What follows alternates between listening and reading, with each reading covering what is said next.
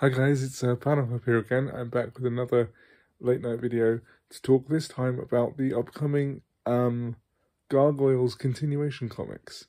Now, if you're into nerdy stuff from the 90s, or you're a child of the 90s like me, and you're around my age in your early 30s, you may remember Gargoyles. It's got quite a good cult reputation by now. It was a Disney's answer to the Batman animated TV series. It's like this darker, edgier cartoon about gargoyles turning up in New York, having been moved from a castle in Scotland, and they defend New York from robot gargoyles and crazy Saturday morning cartoon stuff. The typical Saturday morning cartoon. Now, I'm not going to sit here and pretend to be the world's biggest Gargoyles fan. I watched it, obviously, as part of the 90s Disney's cartoon block here in the UK. I think it was on CBBC. And I remembered it. I think I had a Gargoyles colouring book at some stage. Or something. I had some bit of merchandise tat for it, as a part of my toy collection as a child. That's about it. I can remember bits from one episode. But then when I got Disney Plus in lockdown,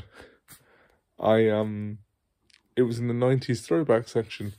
I thought to myself, oh, okay, I'll watch the first 2 episodes and see what I remember. Which I did do. And I can't say that I get much out of Saturday morning cartoons these days, but for what it was, I enjoyed the nostalgia of seeing it again and actually understanding what I was watching this time. So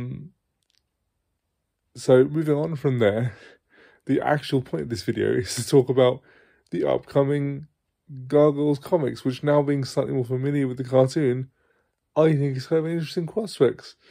Now, obviously, continuations of things in comics, whether it's Buffy or Smallville or anything really, have this kind of really dodgy reputation, because sometimes when you translate something that was in motion to a still medium like comics, I don't really think it translates very well.